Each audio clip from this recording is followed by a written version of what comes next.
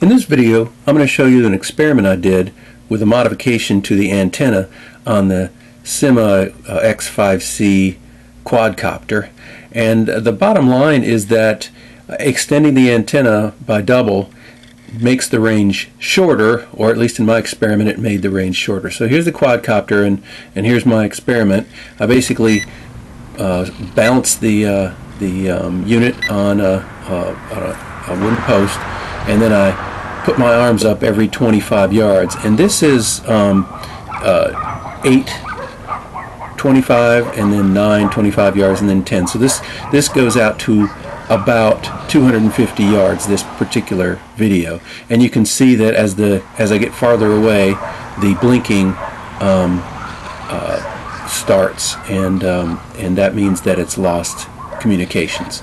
So basically, the stock situation, I got 8 times 25 yards approximately before it started to blink. 8 or 9 25 yard segments, or 25 pace segments, which is about a yard. So anyway, I thought, well, let's see if we can improve that.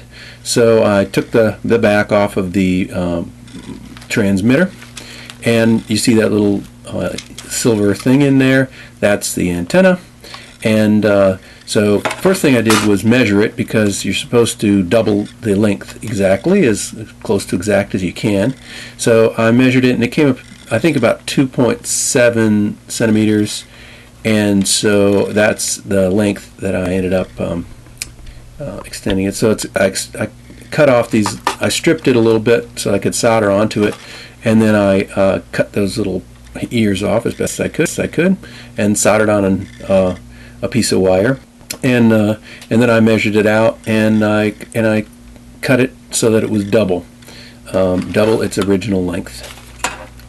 So if it was 2.7, it gets me up to 5.4. So that's where I cut it, and then I threaded it into the little fake antenna slot, and I went out and repeated the experiment. Here's slipping it into the fake antenna, and here's sticking it back together.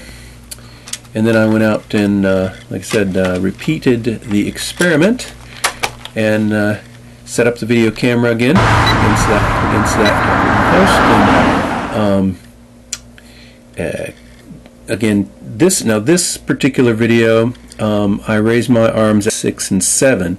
So that's 5 times 25.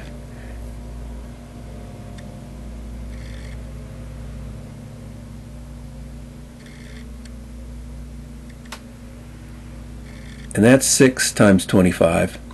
And you can see blinking going on. So it's 6 blinking versus 8 or 9 blinking, 5 or 6 blinking versus 8 or 9 blinking. So basically, I'm going to leave the antenna just like it is. Stock antenna seems to be a better deal for range in this particular situation. So there you have it. Hope you enjoyed it.